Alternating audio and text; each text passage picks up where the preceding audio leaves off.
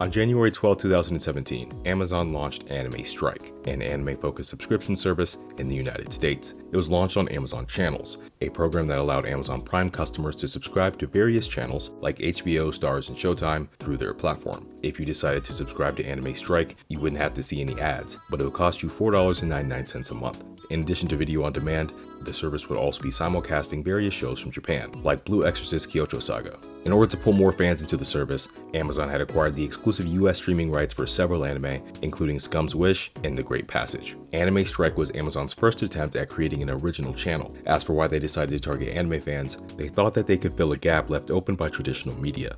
According to Michael Paul, Amazon's vice president of digital video and the lead of Amazon Channels, with anime in particular, there's a strong, passionate audience that is underserved by traditional pay TV. The service faced criticism immediately upon release, with its price at the center of attention. As mentioned previously, Amazon Channels were only available to Amazon Prime customers, and each channel required its own separate subscription, meaning that you'd have to pay $99 a year, or $12.99 a month, for Amazon Prime, and then an additional $4.99 a month if you wanted to watch Anime Strike. This would make it significantly more expensive than other anime streaming services like Crunchyroll and Funimation, and still more expensive than less anime-focused services like Hulu and Netflix. And unlike Funimation and Crunchyroll, there wasn't a cheaper ad-supported option for viewers. If all you wanted to do was watch anime on Amazon's new service, it wouldn't be cheap. When Anime News Network asked about why they decided to charge an additional fee on top of a Prime subscription, here was Michael Paul's response. Well, the definition of TV has changed a lot over the last couple of years. At the highest level, there's increased customer choice with the growth of on-demand programming and the proliferation of channels and ways to get those channels. It's become all about bringing customers what they want to watch, when and where they want to watch it. That's what we've done with Anime Strike. There's a passionate group of fans who would love to have anime content all in one place, and to do that made sense, to create a separate, dedicated channel. There's much more anime content available as part of the subscription than what can be found in Prime Video, which is similar to other channels like HBO or PBS Kids, for example. While it would feature more than 1,000 episodes and movies, Anime Strike's catalog wasn't very impressive when compared to Crunchyroll and Funimation. But with the spring anime season just around the corner, they didn't waste much time. In March, they signed deals with both Sentai Filmworks and Aniplex, and on April 5, 2017, Anime Strike announced their spring lineup, which featured 12 shows, with 10 of them being Anime Strike exclusives.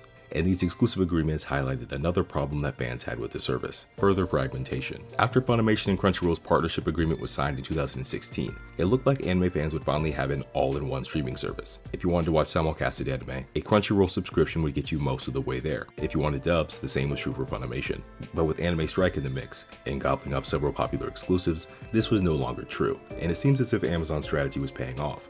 In a statement to Forbes, Amazon announced that Anime Strike was performing better than they expected. Anime Strike is performing great. Signups are higher than initial projections as we add more content and more features. Besides new episodes every week and new shows every season, we've been able to introduce new things that anime fans weren't able to get before, like the ability to download and watch thousands of episodes or movies on Anime Strike to their smartphone and tablet, which is awesome for anyone who'll be traveling a lot this summer, or a free manga every month from Comixology.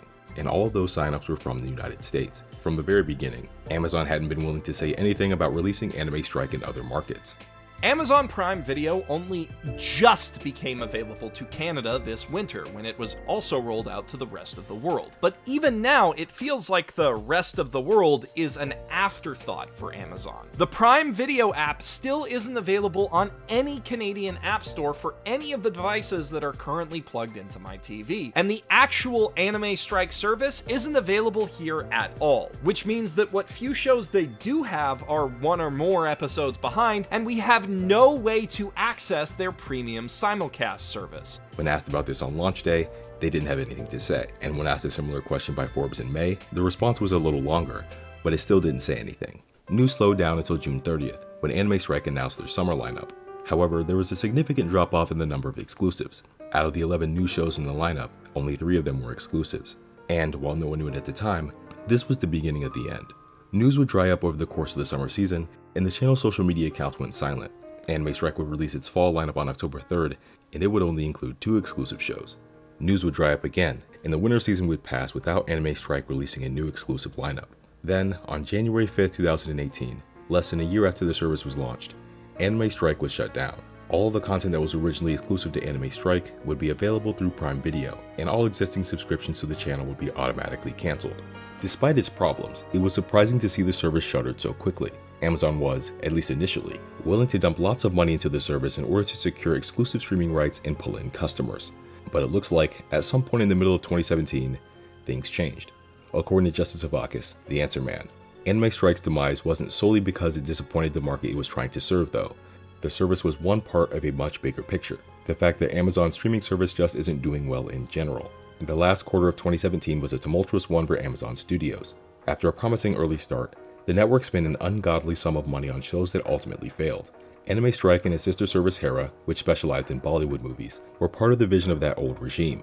When the new management took over, they no doubt saw how the two secondary services were performing and decided not to continue throwing money at them. We can only guess as to their logic, but they no doubt have bigger fish to fry.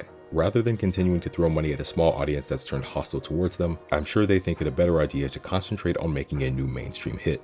Anime Strike is an interesting note in the history of anime streaming. Despite lasting for less than a year, it managed to become, probably, the most hated anime streaming service ever. Thank you all for watching. If you liked the video, I'd appreciate it if you liked the video, and subscribe if you'd like to be notified whenever I release something new. Did any of you give Anime Strike a shot when it was still around? Please let me know in the comments. Once again, thank you all for watching. Until next time.